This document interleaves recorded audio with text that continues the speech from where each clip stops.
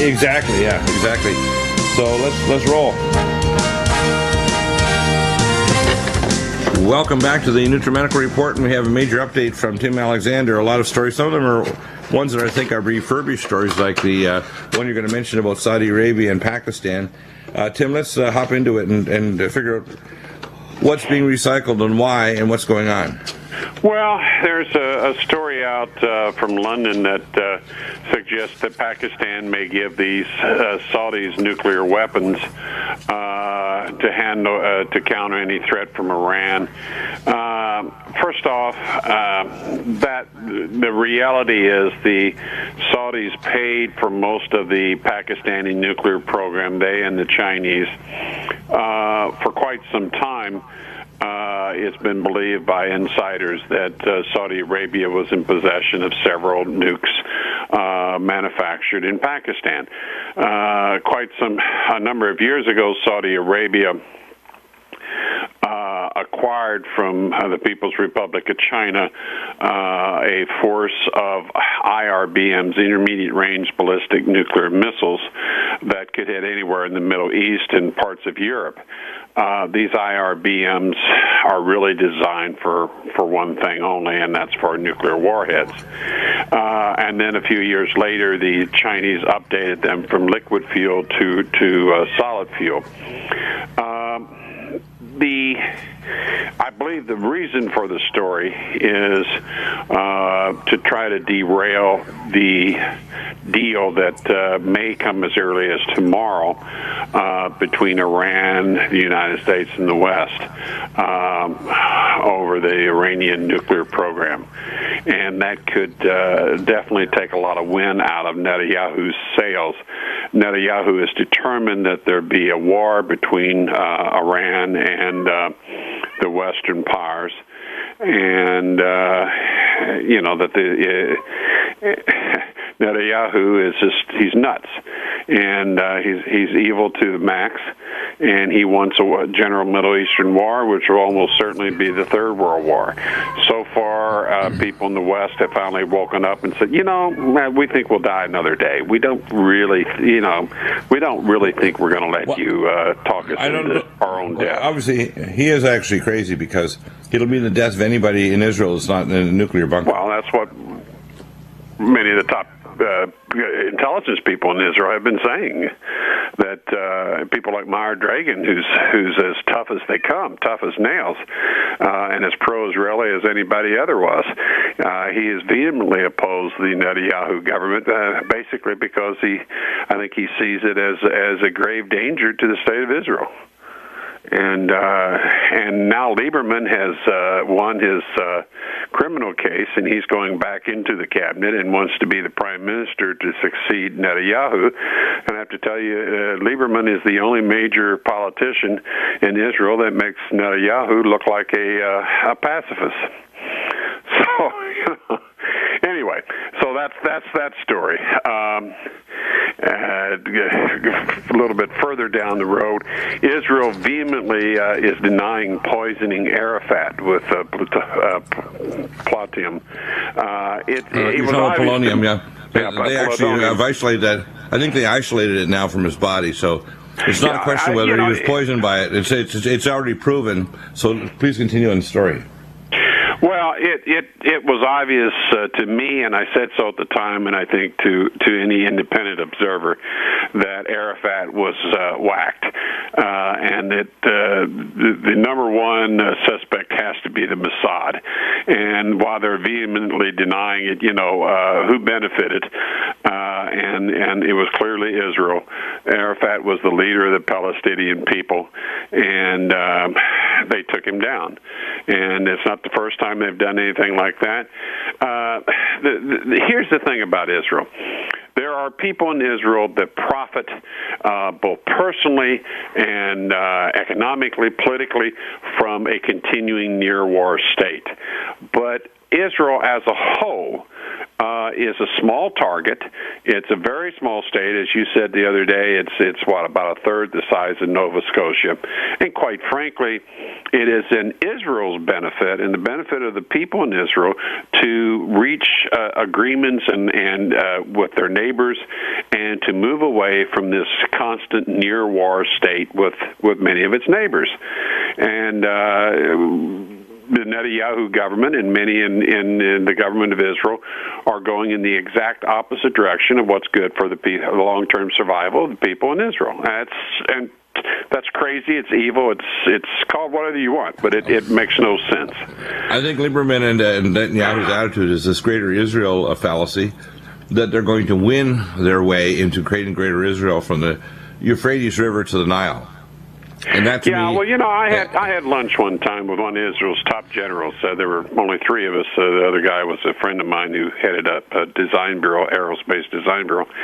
And the general said when he was younger, he had a armored column that was could have made it all the way to Cairo in Egypt, and a buddy of his could have made it into Damascus. And he said, well, what would we have done with them had we taken them? And I think, this idea of greater Israel is strategic overreach, to say nothing of gross immorality and strategic insanity, because you now have weapons of mass destruction that aren't limited to nuclear. You have advanced biologicals, you have chemicals, you have cellular, and it doesn't make sense to want to play Napoleon or Hitler in the 21st century. It's just not strategically viable. But some people haven't got that message, and that's unfortunate. Another very interesting. Oh, go ahead. That's really bizarre. That even would be brought into the question. I think what we need to do is America needs to take over the state of Israel, turf the government, set it up like a state, have the Joint Chiefs of Staff be in total control of the defensive and offensive weapons of Israel. Israel should not and cannot be an independent state from America if we're going to take on all the brunt of defending them and being the target of a third world war by Russia and China if they start a war. Well, yes, but good luck with that. I mean, they're not going to. They have an in-your-face attitude, How about if we just annex them? We just have Congress annex them. We have annexed your country. If you want any protection, we're taking you over, just like the mob. We're going to take you over. We're going to protect the citizenry from your craziness. And if anybody attacks you, they're attacking America, and then God help them. Well, I think their attitude is, we're annexing you, America, and we call the shots because we bribe the politicians, and the ones we haven't bribed, we blackmail. We know where all the bodies are buried. So, well, that's why they have all the security systems there for all those different agencies are Israeli. Yeah, and that's why the Israelis can handle phone billing for almost everybody's telephone in the United States, and et cetera, et cetera. France, NSA was originally accused of doing spying on everybody's telephone calls, but it's later come out it really wasn't NSA, it was Israeli Mossad. So this little country, a third the size of Nova Scotia, is tapping the phones of millions per day in France, and that's totally bizarre. And that is tolerated by the French is reflective of the fact that the current president, the former president, were both Zionist and Rothschild frontmen. And that's the problem is you have these globalists and Zionists pulling the strings behind behind the curtain, and it's not good for the people of France. It's like it's not good for the people of the United States here. And I would say, and this is a point I've tried to make for years, it's not even good for Israel, because nobody can stand up to them and say, you guys are really messing up. You're gonna get yourself killed. So, more when we come back. Absolutely amazing. Thank God that the agreement is coming forward to put a stop again to a nuclear attack on Iran by the crazy nation of Israel.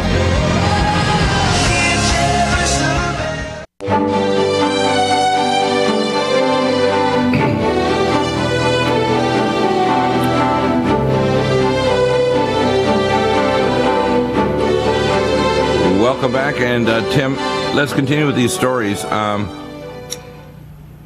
Lots of things are going on in our society. I see a converging storm of a lot of things. As a military analyst, as a historian, as a professor, where do you see this going in the next few months? Because we now have this case you just announced on the break of the MERS Corona-2 virus, now beta coronavirus, showing up in Spain. It's only a matter of time before we have an airborne plague, before we have a major burp irradiation. And by the way, I found out that next Friday, not tomorrow, but next Friday, they're going to pull these fuel rod assembly bundles. We talked about that in the first hour with Dr. John Apsley. That means that the maniacs are going to possibly cause a Firefork fire. We have Obamacare. They claim that's not going to happen, but quite frankly, I didn't claim all they want. Good The luck, chances are, I can say. if you play with matches on a gasoline above a gasoline can, you're going to have a fire. So they're going to have a fire if they do pull these fuel rod assembly bundles. Then we have Obamacare that's literally killing the economy and destroying jobs, and we know that Obamacare. Let me give you a little statistic that's just out. Last year in the United States, student and car loans represented 99% of all consumer credit loans taken out. Now, car loans, well, you have to have a car in America to get around unless you're in one of a few big cities that have really good, effective public transportation. Yeah, like a lot Portland. of people don't want a car Portland, in New York City. It's too much of a hassle. But Yeah. those are exception areas. Yeah, basically, like New York the City and United Portland. States, you have to have a car. Yeah. So, okay, then you have student loans, and these are, the young people trying to get an education in the hopes that the economy will turn around and there'll be a job for them down the road. So those are 99% of all loans. That's an indication that the economy is in a deep, not recession, and certainly not recovery from a recession, but is in a deep economic depression, that's the D word, and that things are bad and apt to get very much worse. And I think there's a couple of fulcrum issues. All the fundamentals indicate that we're going to have an airborne plague, a radiation surge over our country, a major radiation cloud, an economic chaos, because Obamacare will start to cause major destruction of the healthcare system. And then we have the continued push by Israel to try to start a Mideast war. And we have 5 nations also teetering on bankruptcy. That includes India, Brazil, and several other very large nations. All they have to do is start a bond market run. And they've announced last week, we talked about this with Harley Schlanger on Wednesdays, they announced last week they're going to bail in 17% of everybody's assets, including your equity in your home in Europe, and give it to the banks. They're going to have basically a one-time shot where they're going to tax everybody on all their assets, including your money in your bank account, your gold and silver coins, your IRA, even the value in your home. That's craziness. That's stealing from everybody for the global banksters, and that will get worse. That's the camel's toe under the tent, even though it's where their enormous toe. And they'll take all they can take as long as the public tolerates it. And it's just that simple. The concept of democracy, of private property, of a good quality economic future and political freedom is being destroyed across the world and the suspects are always the same people. Former American President Jimmy Carter and various other senior U.S. officials are coming out today and saying NSA spying is destroying the Constitution. And of course, in Great Britain, the government's trying to counter that, and they're saying, well, they're protecting the freedom of the British people. And the NSA and let's see, what's it called? GQH, I forget, the British equivalent. They've been spying on everybody for years through Echelon, and now Snowden has he's woken people up. Most of us that were following it, we weren't surprised at anything that was said because we already knew it. But you don't look. If they're doing this to stop terrorism, how come they didn't stop the Boston bombing? How come they didn't stop this? The reality is, it's not about terrorism, and it's long since moved from watching the Soviet Union, which doesn't exist, or potential enemies. It's about watching and treating the American public and the British public and the French public, et cetera, as the enemy. And that is part and parcel of the implementation of a high-tech police state, or more probably a slave state, one that would make Stalin and Hitler spin in their grave with envy, because remember, they didn't have the technology. And we, as human beings, have to put our feet down and say, look, we're not the slaves of some crooks that are behind the scenes running the government. We will not be your slaves. You will not take our guns away. We will not tolerate you spying on every phone call, on every email, on everything we do. Now they're going to spy on our cars and taxes based on how much we drive, et cetera, et cetera. That's not right. We're not your damn slave. You're supposed to be working for us. You don't own us. And the public is going to have to put its feet down, and it's going to have to seize control. Well, I think you're going to see that happen in 2014. I think you're going to see a pushback. They were trying to push the National ID March of this year. May of this year, 2013. It was actually supposed to be, they pushed it back to next year.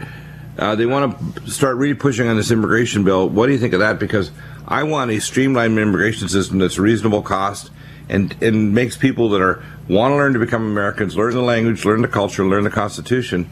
But I don't want a system that jumps the system and gives people rights to vote, etc., without becoming fully integrated as an American. I think it's very dangerous. Well, they may be solving our immigration problem. When the economy's going to hell so bad, many of the Mexicans have left. Well, that's true to some extent, but it's still so much relatively better. If you actually look at the total number, though, the numbers are between 25 and 35 million. That doesn't include all the relatives. So the problem is, I'm not afraid of them being here as long as they go through the process of immigration that's proper. And then people who are criminals don't. I disagree with you. I am afraid of allowing large numbers of quasi-educated poor people into the country who can't really contribute to the country. I didn't say you leave the door wide open. I say you have to have a system where you have a proper immigration system. Say we need more computer programmers, more with different skill sets from different countries. We can't have a wide open door and then they just arrive and then they're now in the queue to actually be processed through this now faster queue. So you can get flooded people with like that contribute. I mean, I know a programmer from Eastern Europe who is brilliant, and now he's very much American. His wife has a PhD. He has a master's, and it's great. They're a great family, and they're contributing. But what if he was a Mexican gang member? Well, I think that I'm not so much against the people even of quote lower skill sets coming here. I think the key issue is we got to make sure we don't have criminals arriving at the country. We don't have people that want to have family values.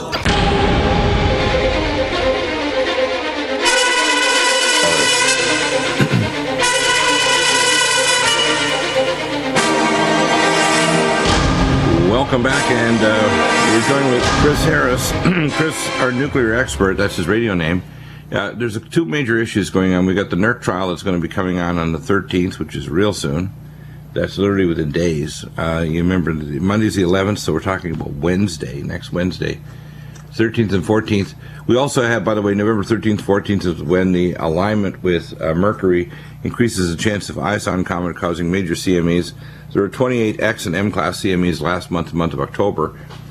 We have some, you mentioned something going up in Montreal. I want you to kind of expand on that and what's happening with the NERC trial and how dangerous that is to what's called SCADA and all the other issues dealing with nuclear plants, testing infrastructure, and how it actually may destroy equipment.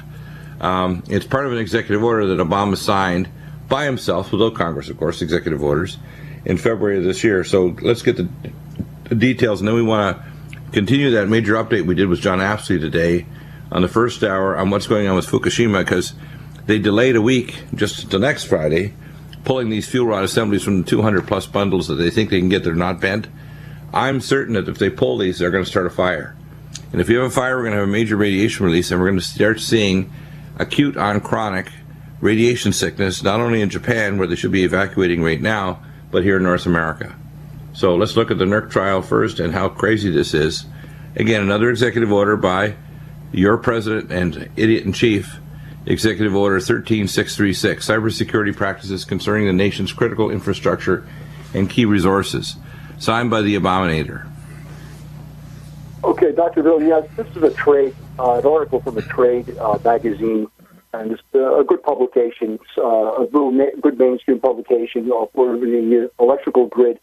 And it ties in the coming up NERC exercise with an executive order 13636. That was the cybersecurity practices concerning the nation's critical infrastructure and key resources. And in this case, NIST has been charged with coming up with finding out what vulnerabilities there are on the grid and other critical infrastructure. But we're talking mainly about the grid. Let me just read you a little bit from this. To have a complete understanding of the system's current state and conditions is important not only to understand the protocols of power flow and transfer among interconnections, but have the ability to retrieve the information from the grid and identify areas of weaknesses in the operation of the grid. Now, this is from a trade magazine, so this is real good information. Based on facilities' ratings, weaknesses in the systems can be extracted from data, and they can use the SCADA system, relays, power devices, and other equipment too. Now, utilities that understand the application and operation of the weaknesses in the grid, in the system grid, they'll be able to extract information and find the weak points. And here's the key. They'll be able to develop metrics so that they know when signals are being injected into the system from other sources, or to say places that they don't want it to come from. That's really what I believe they're going to be testing. Okay, so let's summarize that. What that basically means is they're not just going to do a computer simulation. They're going to insert live false signals to a system and see how people respond to these live signals to the live power grid network and the backup power for nuclear reactors. Well, I can't say that. What I'm saying is, even if they have a section of the system that's not in service, and they put signals into it, inject signals into that portion of the system, that in itself would be useful information to find out what happens. But what I don't see any indication that they will be able to contain a signal. What if they do inject the signal and it cross-contaminates a relay and it hits? Well, this, by the way, is what they did in 9/11. Most people don't realize 9/11 was a drill.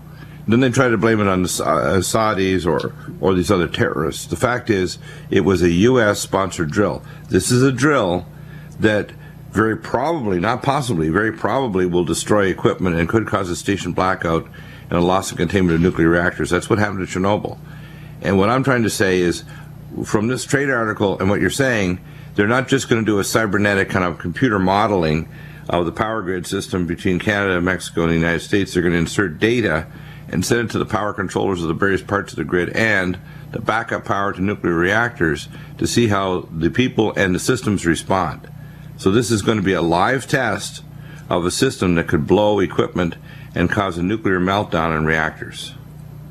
As we said before, hope and luck is not a robust barrier. No, this is what's called stupid and stupider. This is taking a system that doesn't work and it shouldn't be tested in this manner, not improving the hardening of the power grid against coronal mass ejections or cyber terrorism. In fact, setting up the power grid to actually be more what's called compliant with the smart grid system, which they want to have with these smart meters, etc., increases the chance of cyber terrorism, whether it's a Stuxnet type USB virus or it's hacking into the internet. So they're increasing the likelihood of cyber terrorism, and they haven't hardened the power grid like Canadians did after James Bay in 1989. Hardened the Canadian power grid was hardened by the Parliament of Canada back in the early 90s, but America didn't.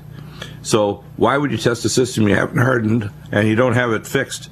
And you don't know what the consequences will be if you're going to lose equipment or lose control of nuclear reactors. This is very stupid, and it's going to destroy equipment and cause major problems for our population. Well, let's hope, there's that hope word again, that they can keep it contained. Now, here's the other problem, though. Remember, during Fukushima and all the collective experts that were supposed to know everything about what was going on and how to fix it, they really didn't. So it's the same people that would be bringing you that sort of a solution. Well, actually, I think they probably transferred the staff from the people that designed the software for Health and Human Services for the Obamacare.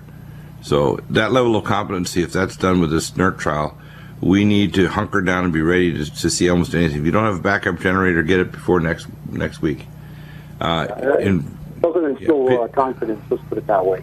And by the way, what happened here in Southern California here in hour one, so we're still on it, is the power went out to our district here, and luckily I got a backup generator that kicked in within 4 seconds. So we still have not only our high-speed Cox, but satellite HughesNet, and we are broadcasting on generators as we speak. Well, it's a good thing you have them. Yeah, I'm prepped up. And I realize is you can't trust the government.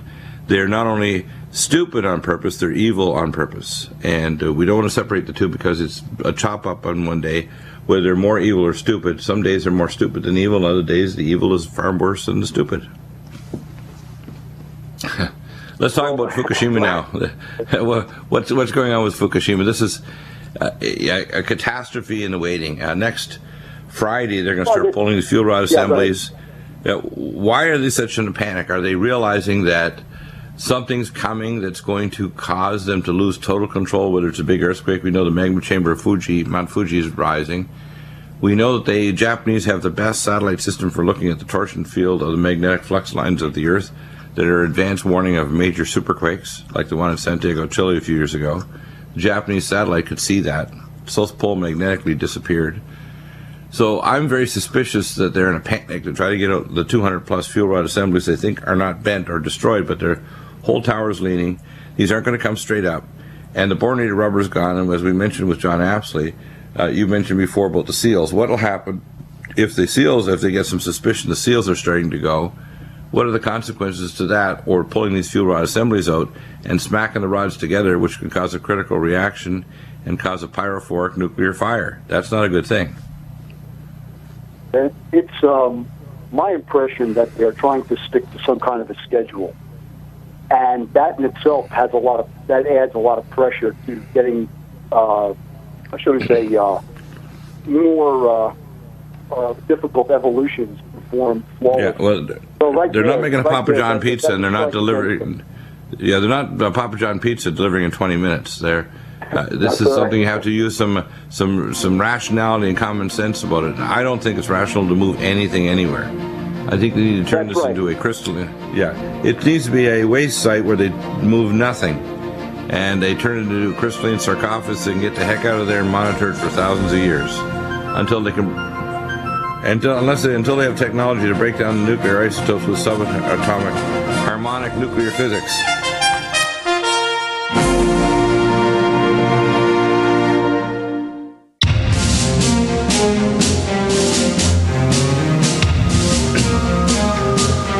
Welcome back to the NutriMedical Report. So let's summarize what's going on with Fukushima and what's likely to happen. And you're not going to hear the particular summary anywhere else.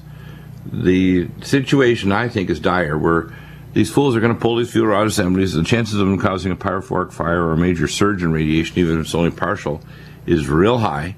I mean, they release radiation in their tanks in advance of the typhoon that occurred about a week ago. And that radiation level is still kind of floating around way above where it should be. We have, what's going to happen, Chris? Because I don't think people realize at the very least we're going to have, a lot of radiation here and acute radiation sickness on chronic, because we're all getting chronically exposed now, 2.5 years in. We have a radiation cloud coming across the oceans. It's in the ocean waters. It's already causing the salmon, 80% of the salmon run is gone. All of the sardines are gone. Starfish are dissolving up in Washington, Oregon State, in that area up in southern British Columbia.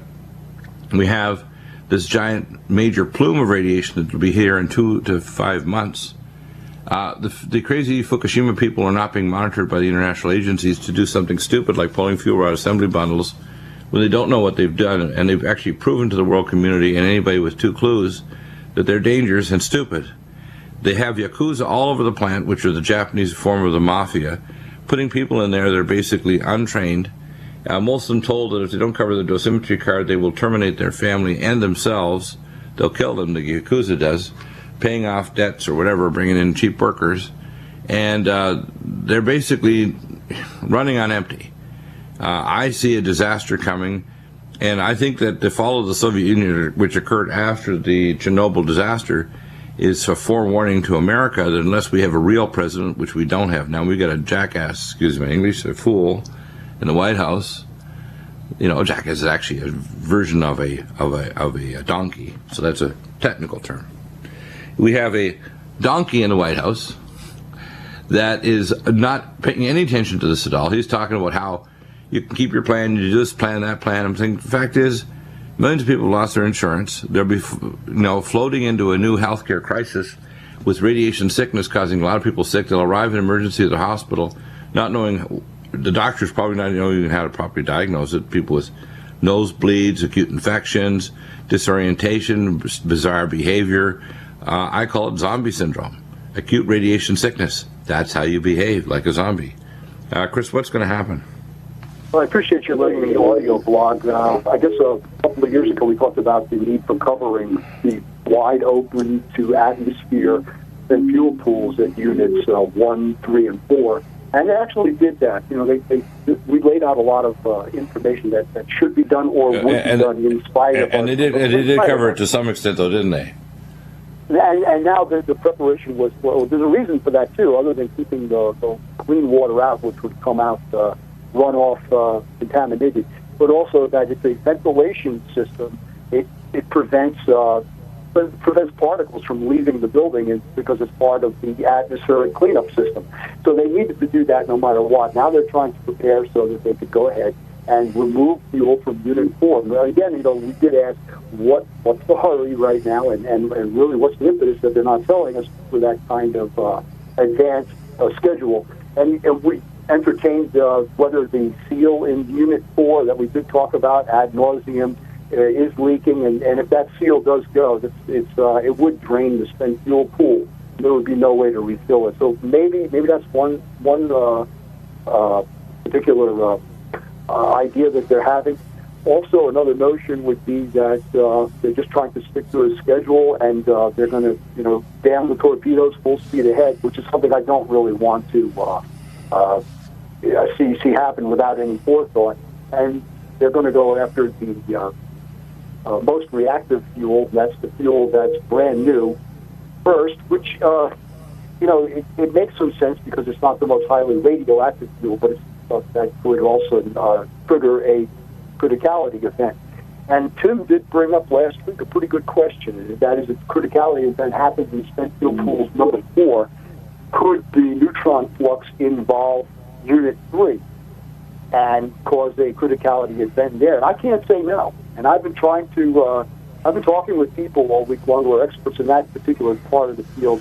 Also, they said, yes, if the borated rubber that we talked about has been degraded, we brought that up over a year ago. Right. And the seals, by the way, you pointed out, the only one to point out that the seals are degrading. Maybe they're panicking over the fact they think the seals are eventually going to burst. I think the Japanese know that there is the Ison comet and meteor storms happening around the planet, that we have the very high likelihood of an acute volcanic event, which is a plasma event, because acute volcanoes and earthquakes happen when a coronal mass ejection strikes the Earth. And if you have a large enough one, a major release of energy could cause the upthrust zone off of Fukushima to cause another much larger tsunami. They're actually waiting, and they predicted that this is back in 2010, before this happened in Japan, at the time they expected for the next major super tsunami was not when it happened back in March of 11th of 2011. It is November 2013. So this month is the month they predicted, based on all their top scientists, for a major superquake to strike the upthrust zone off of northern Japan. So I think there's something they're in a panic mode. I mean, I don't understand why Now, all of a sudden, they're trying to pull a fuel rod assembly bundles when they could only get a partial job. And what you mentioned also was the checkerboarding. They didn't checkerboard like we have every second system.